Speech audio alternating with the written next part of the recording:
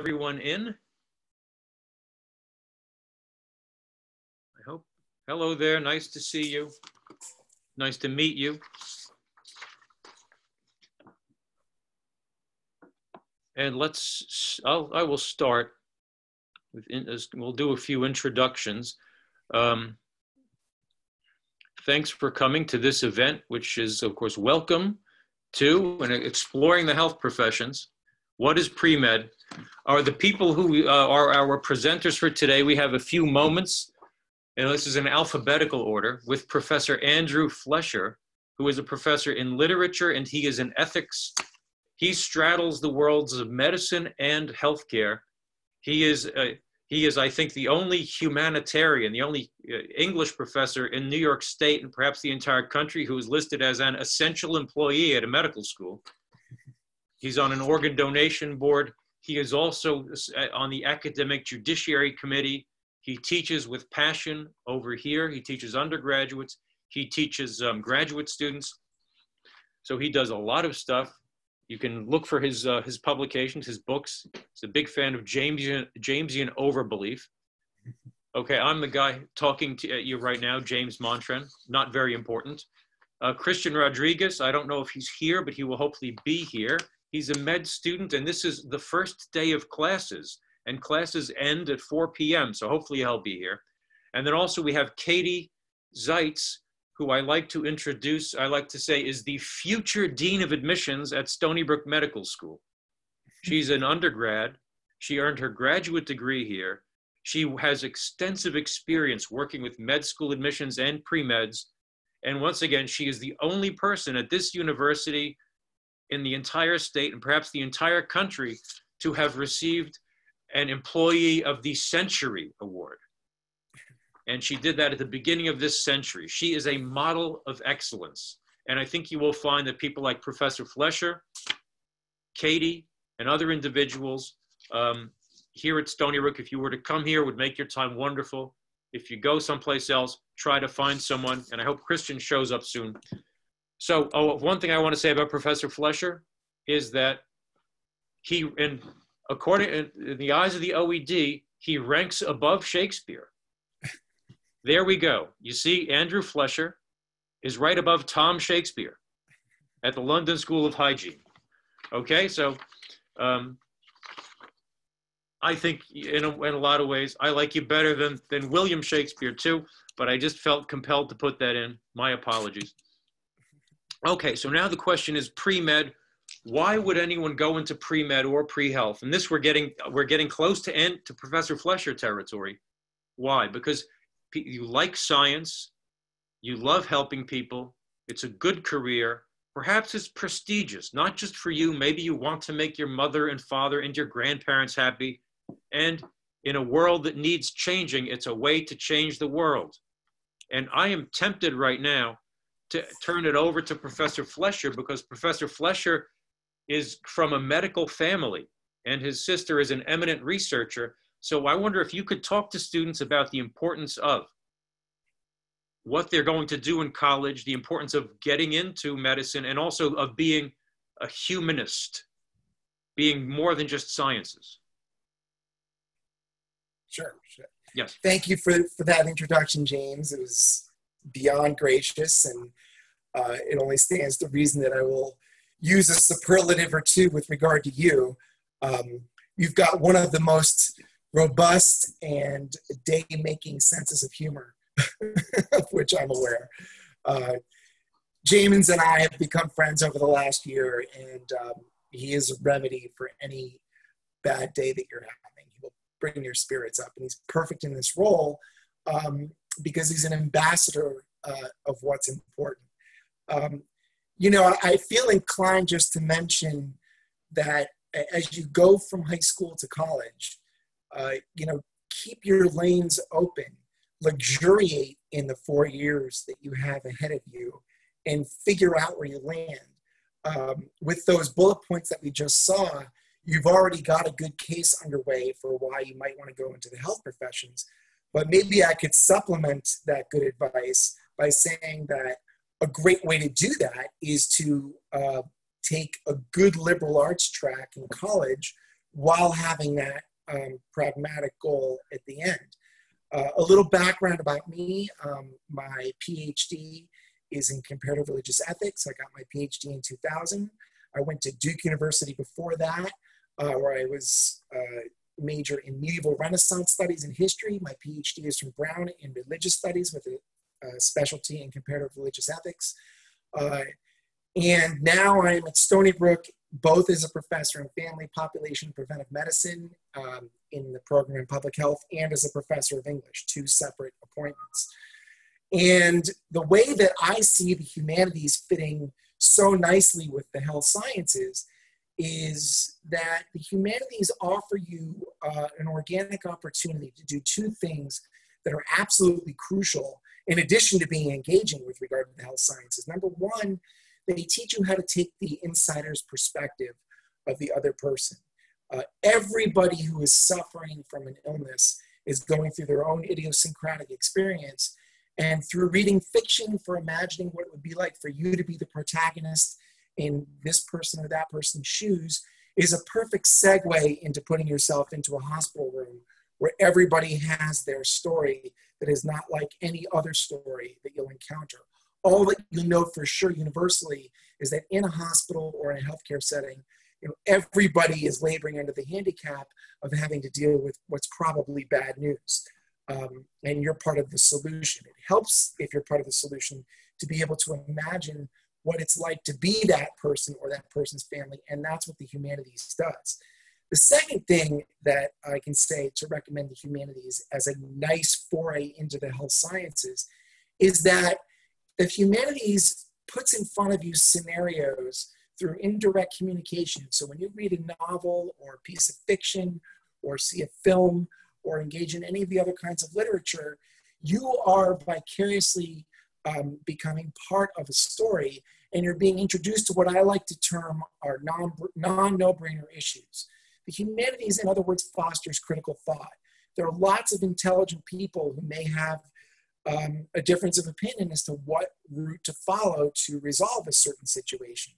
So that kind of imagination and intelligence behind different ways of thinking about problems are critical for not just the opportunity to get into medical schools, where ethics questions have become a huge part of the MCATs now, but also to actually do the job, where you'll be put in real life scenarios where there's more than one way to go. Social histories are a very important part of becoming a clinician, whether you're a nurse or a physician or any whole host of other kinds of people involved in the rendering of healthcare. And the last thing I'll say about how I personally connect the humanities and the health sciences, and this comes through in everything I've published. I've published 4 books, which have both been in the humanities per se, and also the health sciences, is that I look at the question of how our individual liberties fare against the burden of having to protect a population, whether it's population health or whether it's policies that will represent those who are, not people normally in positions of power, minorities, and so forth. So, that's a counterintuitive thing. The idea that you would have a vaccination policy, for example, that might impinge upon presumptions about the inviolability of bodily integrity, while at the same time, through its mandate, protecting a whole population. One of the things that I do is try to look at those edges and see where a public policy, a policy that's truly apropos to the public square, should encroach upon our individual liberties, and where individual liberties have to hold the line. Again, intelligent people will have different answers to those questions. So, I want to, by way of introduction, just have you have an opportunity to overcome the myth that if you are going into college and you want to go to medical school, or you want to pursue a profession in public health, or one of the many other avenues for the health sciences, that this then precludes you from a proper liberal arts education. That couldn't be further from the truth, both in terms of admissions and in terms of the relevance and frankly, the fun of your education en route to that, worthwhile professional ambition. You have 4 years in college for, you're learning to be about you. Again, I want to use this verb, luxuriate in those 4 years. It's the only time of your life where you'll be allowed to not be nickeled in death, dying to death with regard to the limited amount of time that you have. So that's a little bit of an introduction. Welcome to the best part of your life that's about to come, even during the era of COVID. And I'm here to answer questions if we like, but maybe we want to introduce Katie and others and answer questions after that. I don't know. I'll turn it back to you, James. Okay, with Katie, of course, one thing that Professor Flesher talked about is you can major in just about anything.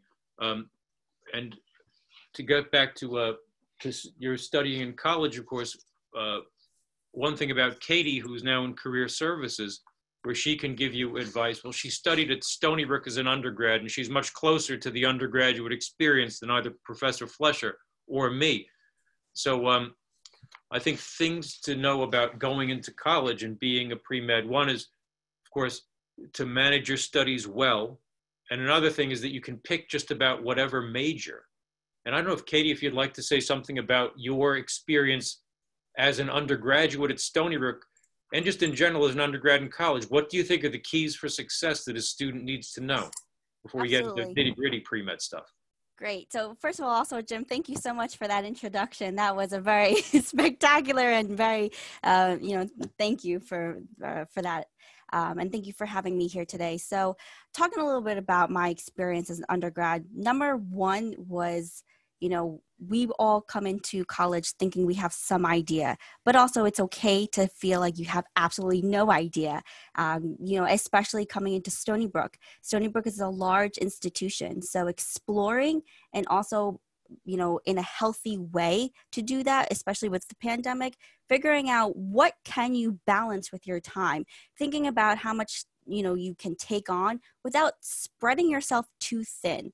So I work in the Career Center. I'm the career coach for healthcare, and I help students find experiential opportunities. So that can include internships, that can include research opportunities, as well as part-time jobs, community service, volunteer opportunities as well. So one of the things at college is that you're gonna want to experience what don't you like and what do you like? And especially when it comes to the healthcare professions, you want to be able to say, all right, where can I maximize my 4 years and how much can I do while balancing a healthy style of living, whether you're balancing your academics as well as your experiential opportunities. So when it comes to, career services, we help students also articulate some of the skills that they're bringing in. Medical schools want to be able to ask you, so how have you built your interpersonal competencies? And that can be through, of course, your academics within your classroom, within your class projects, but also then your interpersonal competencies maybe through a part-time job. So even positions like sales associates or cashier positions, those are very, very important to also maintain because those are where you're getting your customer service skills. You're learning how to communicate effectively. You're learning how to be a leader. And that's exactly how you're going to portray that on your applications when you apply to medical school. So at the Career Center, we help students articulate those ideas. What skills do they have to offer medical schools? And, how do you hone them during undergraduate?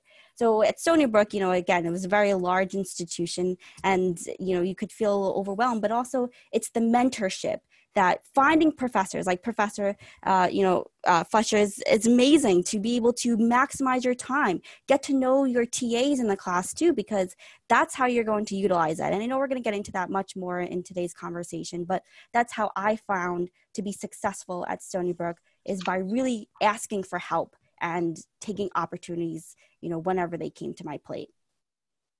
Okay, so that's good. And of course, one thing with mentorship, so, what you want to do, regardless of where you go, is to keep in mind people like Katie.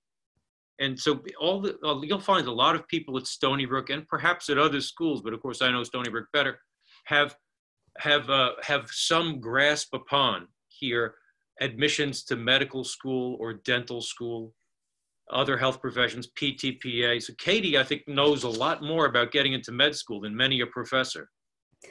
One exception to that, I think, would be Professor Flesher. And also Professor Flesher, he knows about healthcare, medicine, life and death decisions. He's networked with people at the medical school. With humanities, of course, people are wondering about how to balance humanities and your studies. One of Professor Flesch's colleagues and beloved friends or mentors is Dr. Jack Coulihan, who's a physician and published poet. So certainly you can do both. And when you think of going into healthcare, this is dentistry, medicine, optometry, podiatry, veterinary, anything in healthcare. I think it's important to remember that your interpersonal skills and your competencies are very important. One of our dental school professors, Dr. Barry Waldman, he says about dentists, he says, you'll make more money with your mouth, meaning talking to people, than you will with your hands. So these are the things. So you like science, you have to know how you like science, love people, how do I like helping people? You want a good career, prestige, you want some reward for this, and it's a way to change the world in a world that needs changing. Okay, so now let's go to the next slide. So what about Stony Brook? Plus is about Stony Brook. Okay, people come to Stony Brook, I think, because it's strong in science. We have pre-med courses, and of course, strong in science, we have a good chem department, physics, mathematics. Our anthro is very strong too. We have a study abroad program in Madagascar. Professor Patricia Wright is world-renowned for her work on lemurs. We have pre-med courses. There are pre-dental courses. There's this block of courses you'll see that you need to take to get into medical school and dental school.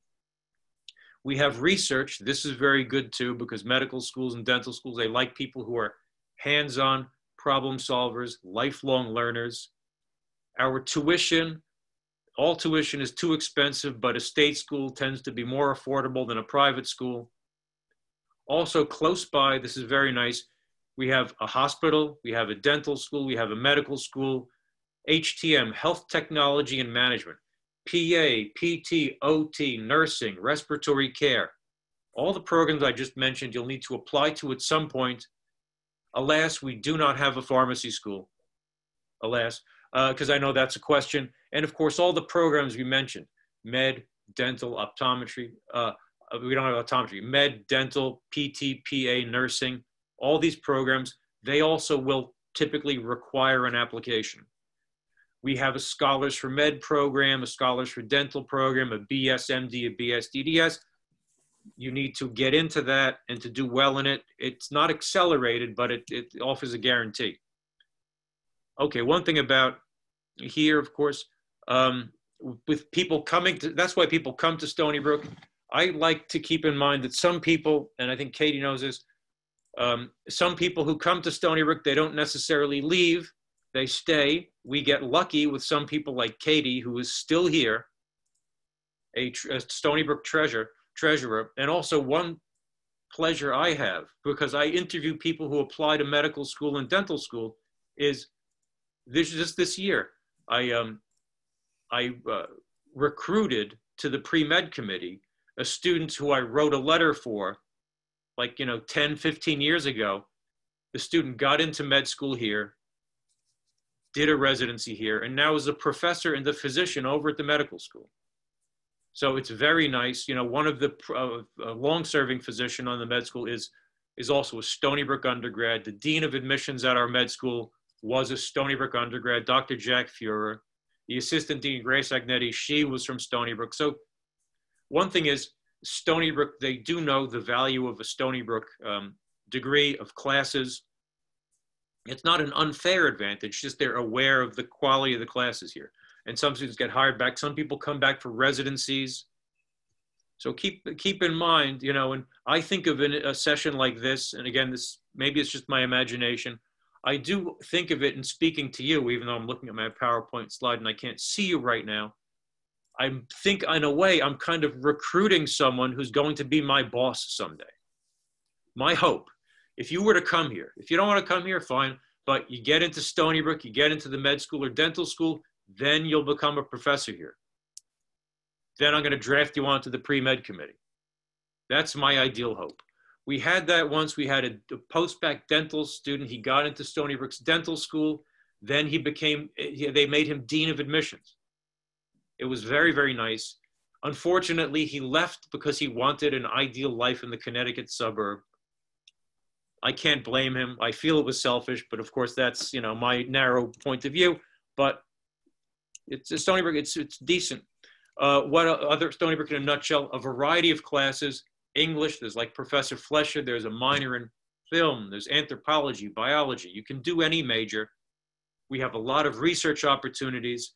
To get research, typically it helps to have experience, but you could do it. Arm yourself with information. And this is even not at Stony Brook. There are other places you could get information. Health-related experience. We have a hospital. We have an ambulance corps, a dental clinic, a child care center. There's community and leadership opportunities, like the people in charge of the volunteer ambulance corps. They negotiate to buy ambulances and they, you know, to pass state paperwork. You can get some really serious achievements and responsibilities as an undergrad. I think that's important to remember. Mentoring and networking opportunities. So Katie Seitz knows people, other people in career services. She knows people at the medical school, at the dental school, at hospitals in Manhattan. Professor Flesher knows people at the medical school. He has contacts, you know, throughout the country in ethics and research. This spring, he was in a way, I was in his class sitting in. He was on the cutting edge of information about the coronavirus pandemic. So you can really be on the cutting edge of getting a lot of information and networking. Stony Brook is fairly big. That puts some people off. Okay, classes can be difficult. It can be confusing. Go into Health Science Center where they have those round lecture halls. It's very confusing to find your way. I don't know if Professor Flesher agrees or disagrees. Stony Brook is competitive. I don't know if Katie would agree or not. She can tell me. I think it's competitive, but not cutthroat. You hear about some places being cutthroat. These are the things to keep in mind. Some people like small schools. You have to find out what fits for you. And also it's a question of what's going to make you happy. What can make things easier here and anywhere else? Help rooms like a math help room, a chemistry help room, TAs, study groups. There are clubs. There are programs, you know, like WISE, Women in Science and Engineering. We have advising. Try, if you come here or anyplace else, hook up with a mentor. Find a professor who will take an interest in you and nurture you. A lot of times you might have to find out about what they teach. You know, read their paper. Read one of Professor Flesher's books. You can get it out free from interlibrary loan. Mentoring, you'll be able to find mentors and professors to visit them, to ask them questions. These are the things that, regardless of where you should go, I think you want to do it. Get the most out of your college career. Step out of the crowd, because medical schools and dental schools, they look for people who step out of the crowd. And I interview a couple hundred people every year. What some people accomplish is exceedingly impressive. And Katie knows this because she's seen a ton of recommendation letters from pre-health. You stand back in awe at what some people endure and what some people achieve on the road to getting into medical school. It's truly inspiring. I think you might not do this, but remember it. If you can, when you get into medicine or dentistry or some health profession, get on an admissions committee so you can read about students. And Professor Flesher, he's on the admissions committee for public health. He knows about that too. Anyone can be pre-med here. You can major in anything. Of course, there are limits about, you know, can I take a course 10 times? No. There are limits on retakes, but that's okay. Try to do it right the first time. This is pre-med here. 2 semesters bio with lab, 2 semesters gen chem, organic chem, a semester of biochem, physics. This is around 50, 60 credits. You need to take these classes. You need 2 semesters of English. Not every single school is the same. For example, Stony Brook's med school now, I think they'll be happy with 1 semester of physics. Our dental school still demands 2 semesters. Even in the same university, there can be differences. So you have to be informed about this. Right now, you're new, you're getting into this. I think the thing is master the basics and then fill in the details. Avoid grades below a C, take letter grades. Don't overload yourself. Don't let someone push you where you feel uncomfortable. Of course, don't be a wimp, but don't let someone push you into a disaster. Be judicious with withdrawals and pass-fail. Here's where Professor Flesher comes in. avoid academic dishonesty. He teaches the course to students who have had academic dishonesty. And I don't know if you want to say a word about academic integrity, Professor Flesher? I could, but I'll let you finish your presentation and then. Okay. Right. You know, there are a few mistakes that you can make from which you can't recover, but academic dishonesty is a biggie. Never let anyone never give your lab report to anyone, let anybody copy it, never copy from anyone, always cite things when you're writing papers. Make sure to do those things. The basic 10, we're getting to the end of this presentation. All right, you can do it. You can make, if you want to go into medicine or dentistry, you can achieve this. You can make it a reality. People are non-traditional. You know, you don't get older in admissions. You get more non-traditional. The most non-traditional person I ever saw get an acceptance to medical school, and that was this year. We had a student who was born when Eisenhower was running for his second term. Okay, do the math. I think that is amazing. That's encouraging. That's encouraging. I'm not telling you to wait that long, but do it right. You know, make sure you want to do it. Decide how to achieve your goals. Be careful. Build on your foundation, or think in terms of career, quality. You know, get the high quality first, then you can rush. Pick a major that you like and pick a major that likes you back. You could major in something relating to religion and philosophy like Professor Flesher. You could do biochemistry, biomedical engineering we have here. We have music. We have pre-meds from all these areas. I think you should network. In a way, this meeting we're having now is the beginning of networking, because you're talking to us. Maybe you'll send us an email afterwards. I'll give you my email address. Get relevant experience. I think also it's good to arm yourself with information. So if you were to reach out to Professor Flesher, maybe read one of his papers. If you will look for his colleague, Dr. Coulihan, he has a new book out. Maybe get it from Interlibrary Loan, read it. And if you're interested in a particular school, Stony Brook or NYU or something, you go to PubMed, type in Stony Brook and cancer, Stony Brook and emergency medicine, ditto at NYU, Columbia, whatever school you're thinking about. And just be aware of it. Build your interpersonal skills. Don't take me as an example, but right, med schools look for competencies. Can you talk to another person? Can you listen? How do you behave? And stay out of trouble. That's an important thing. Those are the biggies. Do these things, go in mastering these things, and the world should be your oyster. And here are just a couple things to keep in mind. I'll put this up again later. Our location right now, of course, our office is closed. My email address, our website, information for MED, AAMC, ADEA, Explore Health Careers, the NIH, the Oxford English Dictionary. Know your language. Use your language well. It's very important. I once had a very interesting conversation with a med school, with a resident who went to Tulane about what's the best term to use. Should you say a stercolith or a fecolith? An etymological puzzle for a medical scholar. So now let's put this away.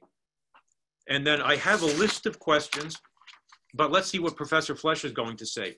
Well, I'll just make one more comment that I think both ties in the academic integrity piece and the presentation that you just offered, and mine, Katie's opening remarks. What you are doing in college is not pursuing an economic credential.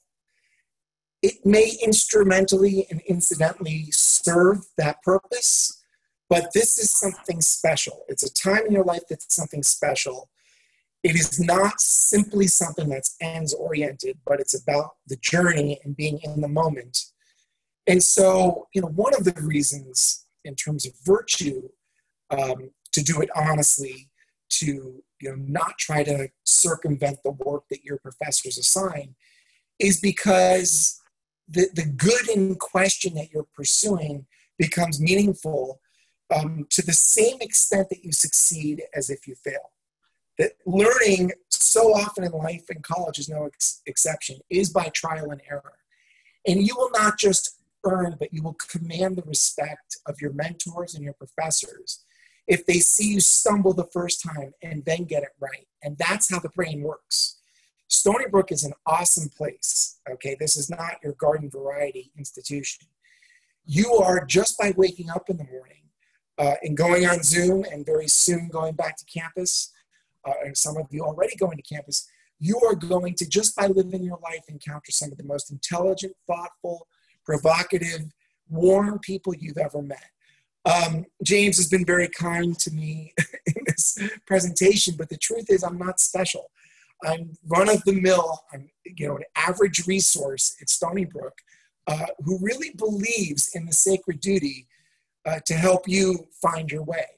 So one of the ways that we get to know you is to see you struggle through something, is to see your process. It's our job to be accessible. And I really believe this. I'm not just saying it. It's not just me who buys into that, who takes it seriously, but all the colleagues I've gotten to know, despite the fact that they're heavily invested in research and primary research, we really do take seriously our charge to get to know the students.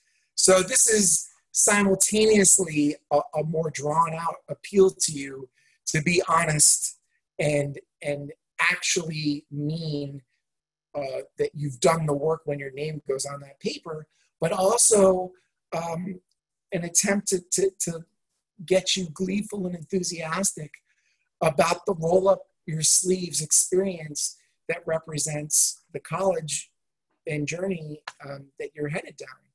So with that, I'll turn it back over, and I'm here for a bit to answer any questions, no matter what they are, whether it's something that's been mentioned or not.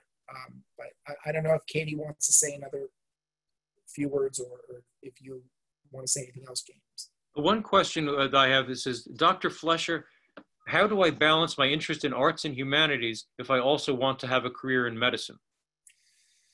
So the important thing, if you want a career in medicine, and I'll turn this over to Katie as well, is to know exactly what you need to do to be eligible for a career in medicine. And at that point, and no point beyond that, so just up to that point, this is my view, restrict all the rest of the courses that you want to take to the courses that you want to take.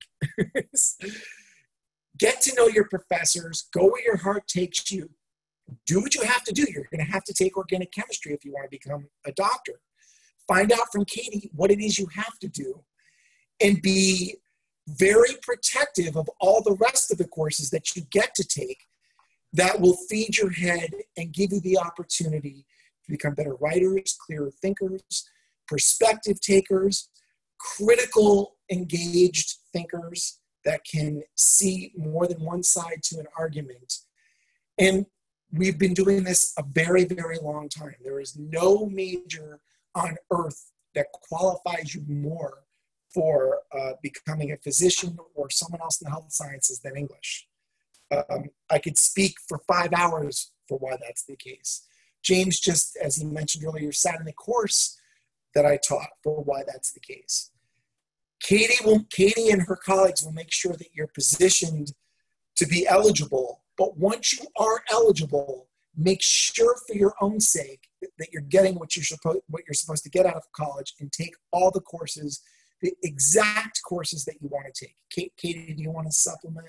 Yes, I do. Thank you. So also, I want to make sure that everybody knows too that, yes, you have a major and you're going to be fulfilling those requirements, but you'll have the flexibility within your curriculum to also flex those areas of your application that, if you have an interest, go for it. And you can kill two birds with one stone at some point, because, Stony Brook wants you to be able to receive a well-rounded education where you can, talk about, we just added the diversity Stony Brook curriculum requirement, where you can also learn about that, or you can also learn about, different areas that your major might not provide you. So if that incorporates some of those classes that maybe, like, let's say a language class, you can express that through your application and really flex that part where you can, take on and have a good balance between those heavy courses like the STEM ones, and also your major ones, but also then having a well-rounded exposure to those classes as well.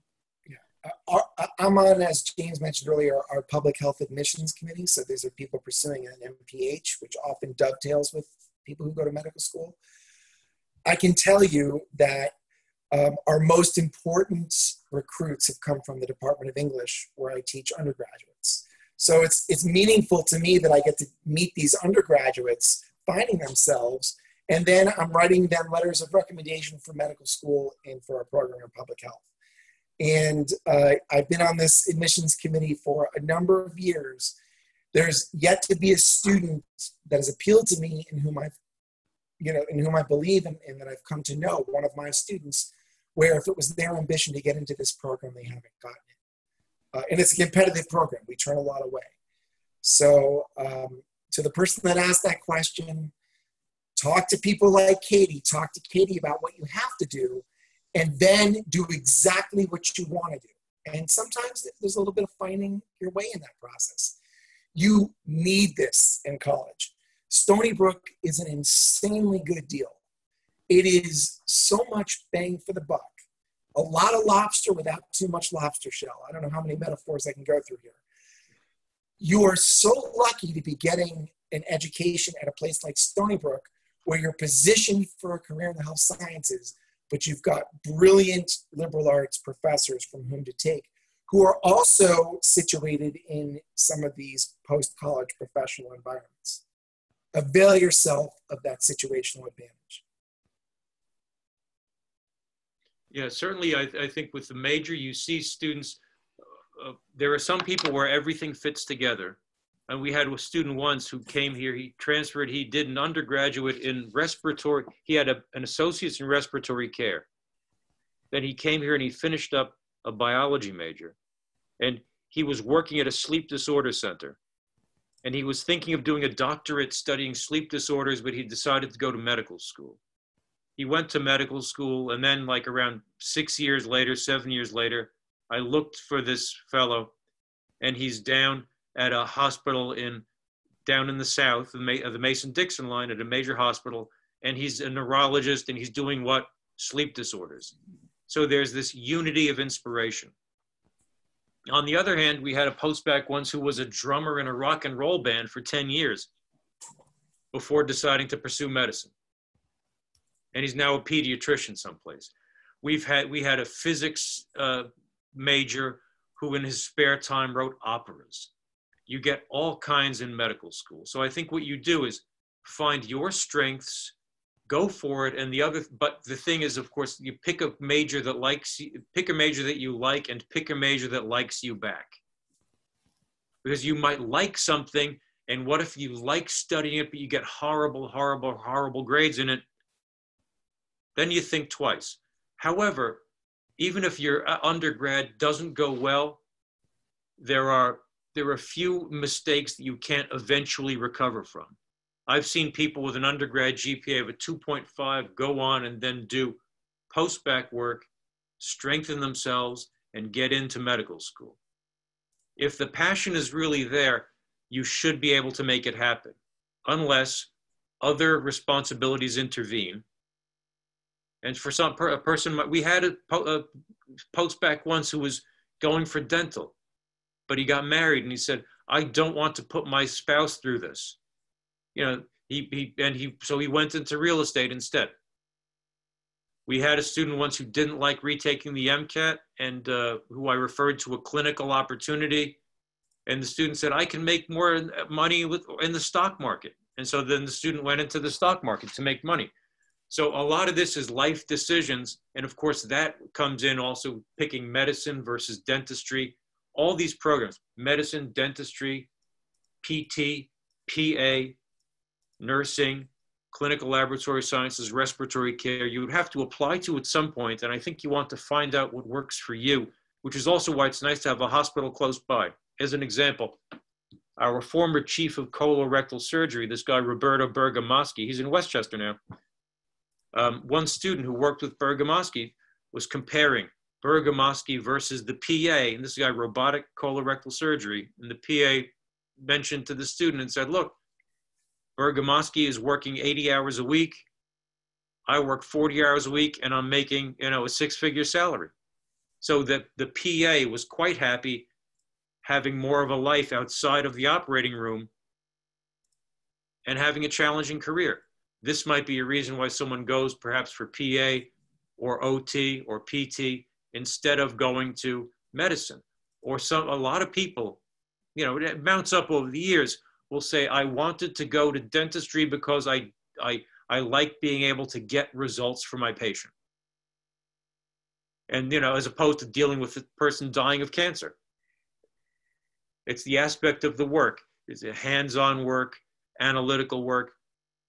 I think medicine and healthcare is broad enough where you'll be able to find something fascinating if you can get into the basic sciences. Opportunities to volunteer. Yeah, there are opportunities to volunteer at the hospital right now, of course. And here's Christian Rodriguez, let him talk. This is the guy, this is a Stony Brook guy. Let me ask him to unmute. This is the ultimate source of wisdom, who I hope we'll say hello to Professor Flesher and to Katie. Hi, how's it going, guys? Stony Brook student, who's now at Stony Brook's med school, who came here. I'm going to shut up and listen to Christian. He will tell you how he did it. He achieved the dream that you have. Yeah.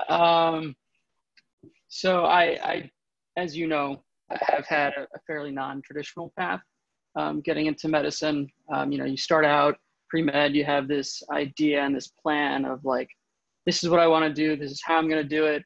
And then, as you were alluding to before with some of the people that you've encountered, sometimes life just gets in the way and things don't go as planned. You might have like a health issue, you might have a family issue, and you might have a tough semester, you might not do so hot, but keeping at it and really focusing on like what your priorities are and what you can do to improve your situation, get back from like a tough semester, or if you're at like a crossroads like I was at a couple of years ago when I was teaching. So briefly graduated, got a master's in chemistry at Stony Brook, a bachelor's in biochem also, taught science in the Bronx for a year. And I was sort of at that crossroads of like, do I want to continue this career in teaching, or do I really want to take the risk and achieve my dream of becoming a physician? And I took that risk and fortunately got here. But, you know, it's like you got to be willing to take risks and be comfortable with the choices that you make, because there also was a possibility of you not getting in, but really working towards getting to that goal, whether that be, you know, going and staying at home, not going out to certain parties, not partying as much, saying no to certain obligations, losing a little bit of sleep to get some more research done. It's a lot of risks you got to take, but it's worth it if the path is worth it to you. So I know that was like sort of a lot and also all over the place, but I could be a lot more specific if anybody has any question in particular about like a non-traditional path or academics at Stony Brook and things along those lines. Actually, I got directed a message, Christian. I think you'd be able to advocate a little bit more than I can on this, but somebody asked, how would you describe the environment of your STEM classes, especially your pre-med?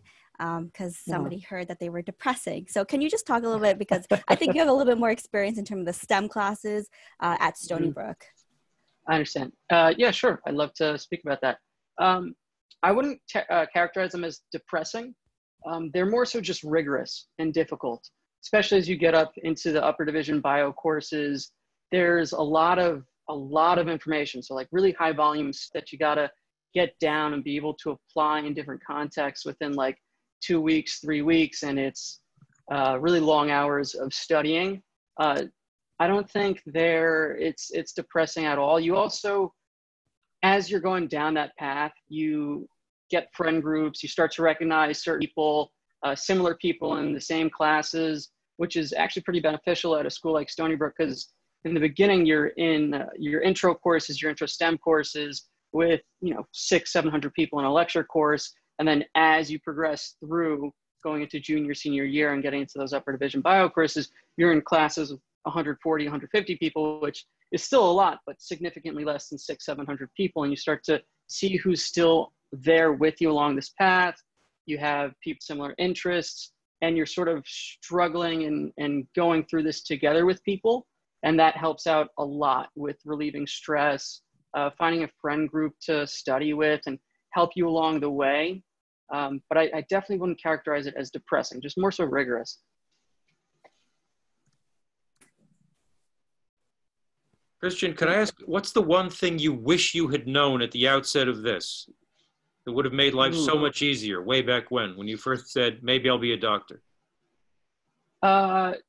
Awareness of getting opportunities to find out what it's really like, opportunities to even get an experience of what it means to be a physician, what it's like to be in clinic or in the OR, in the emergency department, getting in that, your foot in the door, for me was probably the most difficult part, because I remember when I really decided that I wanted to do it, I didn't know where to start. I didn't go to like pre-health. I wasn't really aware of that office when I first really wanted to go into it. And so actually what I did was I cold called all the physicians at my local hospital, like every single one, the directory at Huntington Hospital. I called them all their offices to see if I could get some shadowing, because I wanted to see what it was like. None of them responded to me, not one. So then I went on to find out, all right, well, if that's not a place I can start, then where can I start? And that's when you start to figure out about or learn more about pre-health advising, learn more about how to even become aware of opportunities to get your foot in the door and learn about this experience of what it means to be a physician. Be persistent. That's an important lesson, right? Yes, for sure. Yeah. For sure. Because, you know, sometimes things go wrong. You know, it was very discouraging for me when I emailed all those people, called all those physicians, and nobody got back to me, which, you know, to be fair, some random kids calling you. But it's like, it's one thing and then it could be another. And then you could really feel like it's starting to snowball. But if you're not persistent, you're not resilient, then it's easy for it to just continue to snowball. And, you know, you can end up on a different path. What do you think of med school interviews and interviewing skills, Christian? I would highly recommend practicing, being aware of like what the differences are in different kind of med school interviews, because there's the MMI, which is becoming a lot more common now. MMI is the mixed multiple mini interview, which is more so situational judgment. And then there's the traditional interview, which is, you know, like one-on-one, speaking with a faculty member or an upperclassman and speaking to them for 45 minutes to an hour. And the MMI stations are, you have anywhere from like 4 to 6 stations. And as I said before, it's situational judgment. So you go from one station to another. And you don't really, it's not really easy to prepare for those unless you really go out to something like your pre-health advising office and you get your feet wet and figure out, all right, what are the kinds of questions or situations that they would want to ask me in that kind of MMI format? What kind of conversation would you have in a traditional format? So I would really recommend doing some of those simulations to really figure out how you would react, what things you're doing right, what things you're doing wrong, and revising. Because there's a ton of information out there. Yes, there's a lot. At the information sessions for admitted students, one thing I very often say at the beginning now to people is to put your cell phone on mute and refrain from text messaging until you have published a scientific paper and been an EMT for 2,000 hours. And it's a joke, but there's a certain amount of truth to it. You know, you really want to stay focused on the task at hand, certainly. What else? The MCAT is difficult. Some people have a tougher time with the MCAT than others. All of these admissions tests, the most important, that was one of the questions, is, of course, practice. Take practice tests that explore healthcareers.org. One student said, really, and this is a guy, we had a post back once. He had been in radio, and he decided to go into medicine because he was a techie on a radio show, and there was a health guru who was giving advice to a person on the other end of the phone suffering cancer who he'd never met before. And the student got so mad, he decided to become a physician. And he came here, he took classes, he got into medical school. And then after he got into once he graduated from Stony Brook, he was at one of these information sessions like we're having now, but an in-person one. And he was going off to an Ivy League residency. And he said to me, I have $250,000 in debt. And what they're paying me at my residency can barely cover the interest. And I said to him, it sounds to me like what you're going into now is tougher than medical school. And he turned to me and he said, Jim, it only gets tougher. And in talking about the MCAT, he said something I thought was very wise. He said, this is a skill you need because you're going to be taking tests like this for the rest of your life. James, I just want to supplement something. Please do. I got to leave in a second. Yeah. We have high school students here, right? Yes. So I wouldn't stress too much about the MCAT yet. Mm-hmm. When it comes to the MCAT, I think what Christian and James said is exactly right. I'd even be more intense. You want to be obsessive compulsive about it. You want to take about 50 practice tests.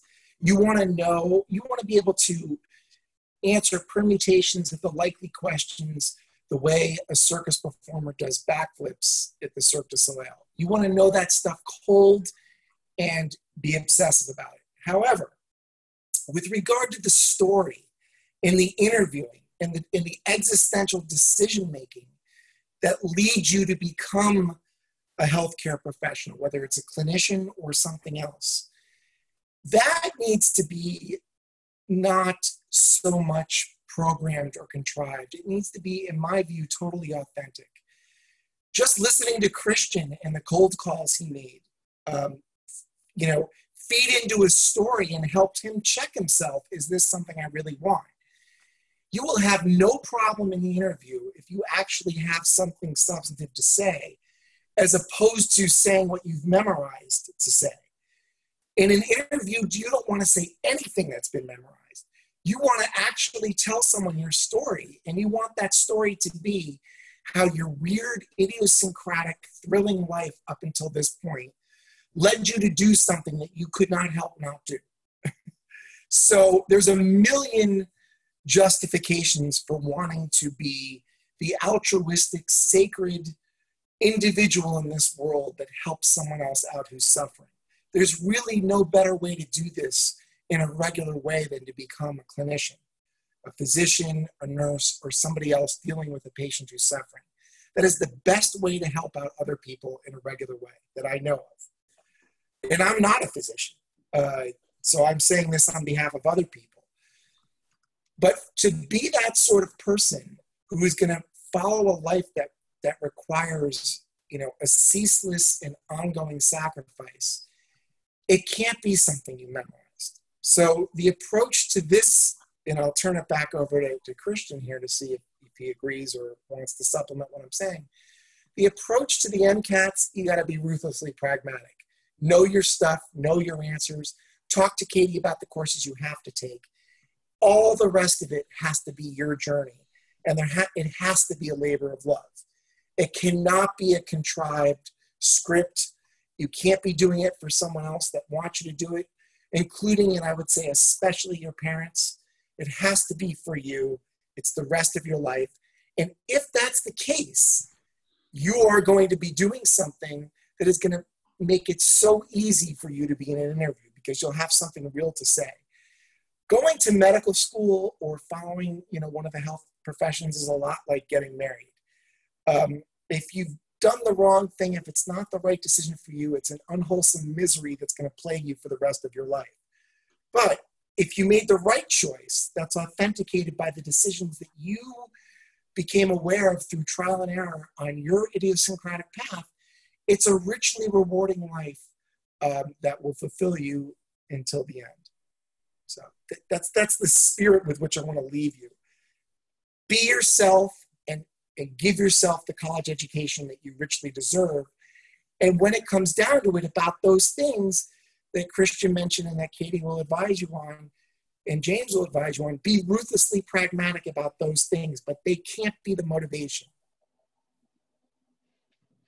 I agree. If I could just supplement to what you were just alluding to about being a physician, I individually I believe the impact that physicians have is actually underestimated. It's understated, because you're not just helping out the person that's sick in front of you, but that person that's sick in front of you also has relationships with like their parents, their mom, dad, their brother, their sister. So you're not just helping out that person, but you're also helping out their parents from relieving any sort of stress, any sort of anxiety that's associated with, you know, their loved one really getting hurt, say in like a car accident or going through something like cancer. You know, you really become part of your patients' lives and the lives that they have with their family. And it's a really unique experience. There's really nothing else like it. And that is something I'd just like to supplement to what you were saying about that. Yeah, I just really think it's underestimated. Yeah, I can't resist. What Christian just pointed out is the difference between a disease and an illness. A disease is a pathogenic condition. An illness, ILL-NESS, is the state of being ill. And when you're ill, your function in life to your everything is disrupted. All those relationships. So it really is sacred work. And by the way, this is the medical humanities, just this. It is the stuff of the medical humanities. All easily accessible by email. I usually respond to everyone within 24 hours. I wish you all the best going forward. I got to step off now, but it was really nice to meet you, and I wish you the best of luck. Thank you.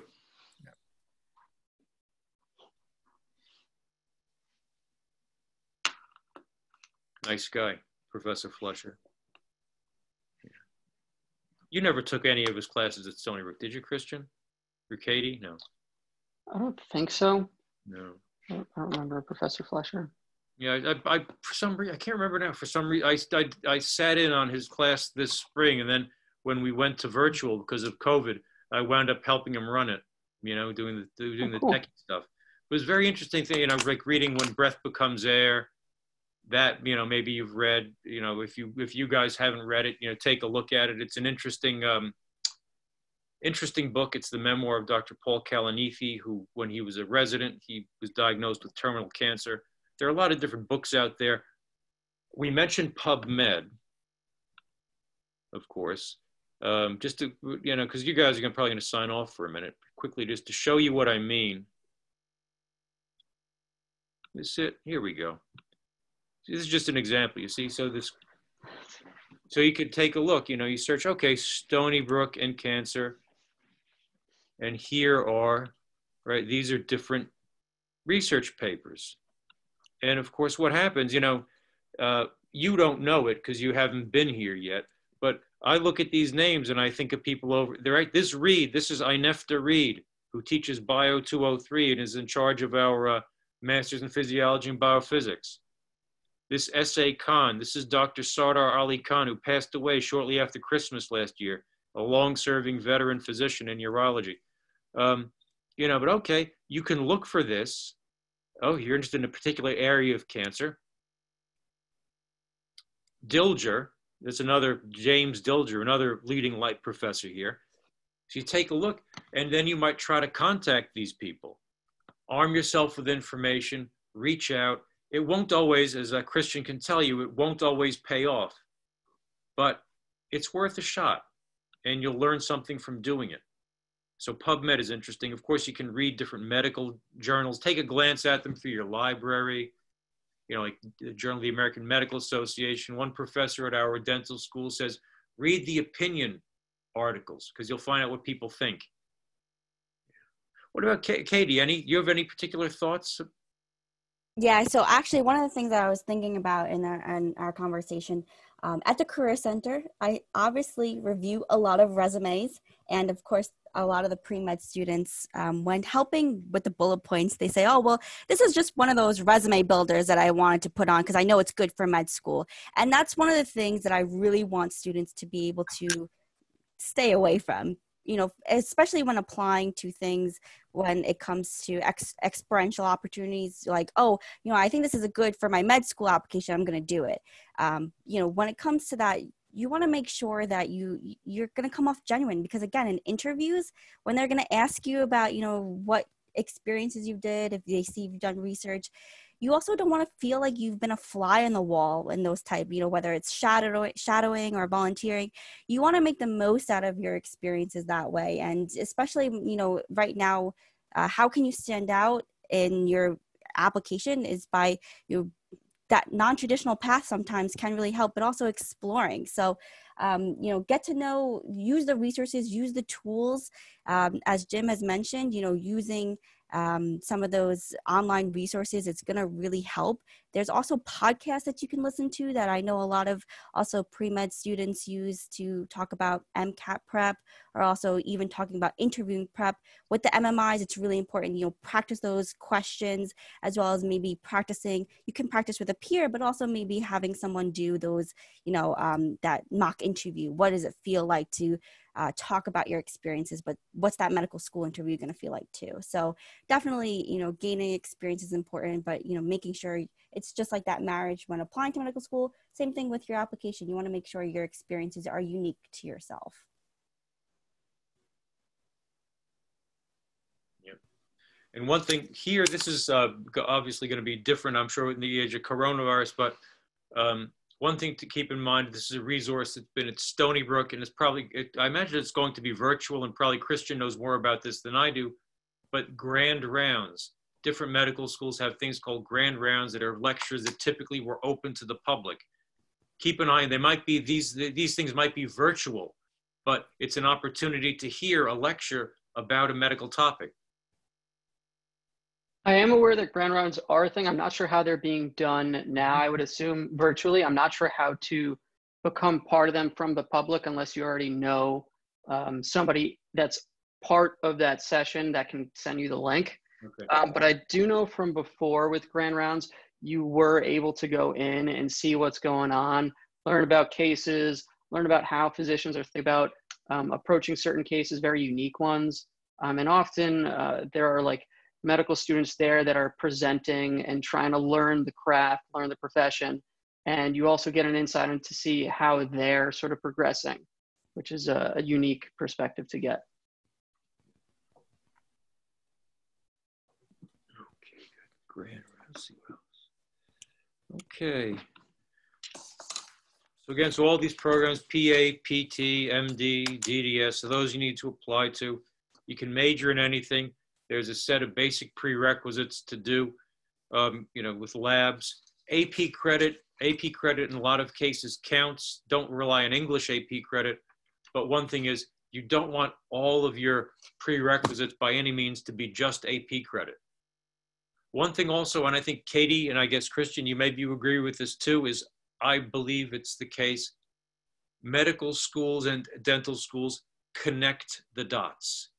Meaning if we have a student who has a C in biochemistry, and then the student gets a low biochem score on the MCAT, that's problems.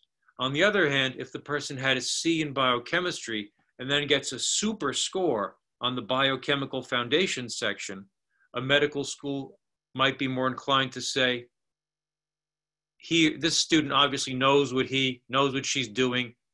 Let's give him a break. Call them in for an interview. So it's, I often say that getting into medical school is like getting through customs.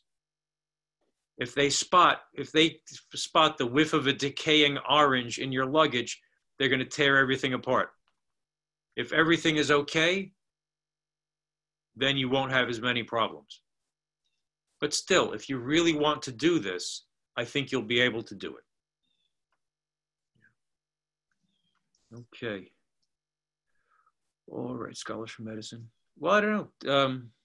the admissions people know. Are we going over time-wise? Did we cover everything? How are you guys doing? Jim, yeah, you covered everything. Thank you. I want to thank all of you for, coming in and being with us today, especially, our guests, Jim and Katie and Christian, and Professor Flesher. It's just nice to talk about some of the things I think that students don't normally think of in terms of medical school. They're always worried about the grades, they're worried about the courses, what kind of courses, but they don't think overall in the broader spectrum of what it is to become a physician. And now the stakes are higher because it's probably more competitive than it ever has been. So now you have to make yourself more marketable. I think these are all real great examples. If any students, if you have any questions, you can always feel free to email us at enroll, ENROLL, @stonybrook.edu. If you have any questions regarding admissions for Stony Brook, or if any questions about today, you can certainly email us. I want to thank everybody for joining us, and again thanking our guests. I hope could I ask one final question? Sure. Okay. This could be advice for someone. I want to ask Katie, how do you manage to be so flawlessly polite and upbeat all the time? It just comes genuinely. It does. And a secret. Events like this, it's amazing to talk about it. This is my favorite topic, talking about, what can students do. And that's why, Jim, it just comes naturally. Future admissions dean. Thank you. I'm telling you, Katie Zeitz. Thank you. Okay. Yeah. And so, check out Stony Brook, check out other schools. One admission, as long as I'm talking about admissions dean, Rutgers Newark, Dr. George Heinrich, their admissions office, very, very, very nice people. If you reach out to Dr. Heinrich at Rutgers or Mercedes Rivero, tell them that Jim Montran said I should get in touch with your school because you're so wonderful. They're really nice people. One thing about this, and this is the last thing, I know I'm taking up too much of your time, is you will find that there are some people in medical schools like Christian, but also in medical school admissions and on the faculty who really care about what they do a lot. Ditto with dental schools, nursing, PT. And it's a privilege to work with these people. And also it's a privilege to work with students. That's why even though this is virtual, it's been very, very nice to talk to you. And one day, perhaps, you will be a professor at Stony Brook and will be on the pre-med committee, or I will recruit you after you come here, and you get into Stony Brook's med school, and then you'll be taught by Professor Christian Rodriguez, and you'll be interviewed by Dean Katie Zeitz. Okay. All right, guys. Thanks a lot and take care. Thank you. Thank you so much. Okay, Thank you, so much for everyone. having me. Thank Bye. you.